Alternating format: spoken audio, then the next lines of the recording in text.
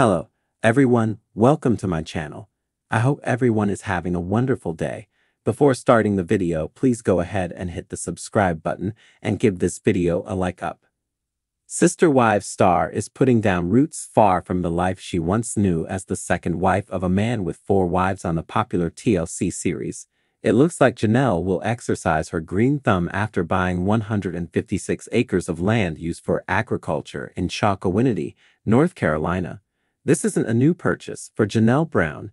Documents show that Janelle purchased this parcel of real estate back on March 28. So, she managed to keep it below the radar of the Sister Wives fans for quite some time. Tony Parton, Christine Brown's son-in-law, slipped during a live chat with fans last week. He and his wife, Michael T. Brown Patron, and their 3 children moved to North Carolina this week. So with the camera filming, Tony said he was happy to learn they would be near Janelle Brown, but at the time Michael T. reprimanded him, reminding him he was not supposed to say that. Janelle's daughter, Maddie Brown Brush, her husband, and her kids have called NC home for a few years. The land purchased by this Sister Wives mom of 6 is about 30 minutes away from Maddie's home. Janelle Brown is big on growing vegetables and flowers.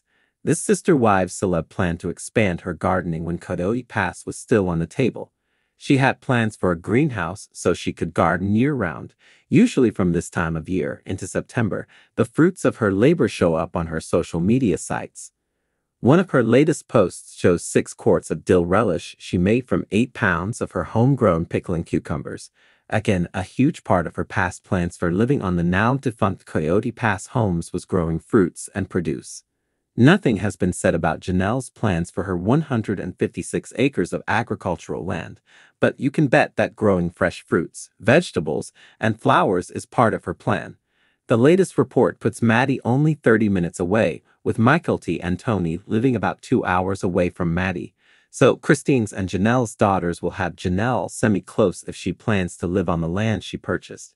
Who knows, maybe that dream of family building homes close to each other as they plan for Coyote Pass has now shifted to the East Coast. It seems safe to say the other spouses from the now-defunct polygamous marriage would probably not be included. But who knows, maybe her close buddy Christine Brown and her new husband could build a small vacation home there. And maybe more of the second generation, the Sister Wives kids, may want to build there. Or Janelle Brown is starting a new chapter of her life that includes farming with lots of open space for when the kids and grandkids come to visit. Since Janelle Brown purchased the land months ago, fans might hear about it on season 19 of the TLC show when it rolls out next month. Head back to Soap Dirt for the latest buzz on Sister Wives.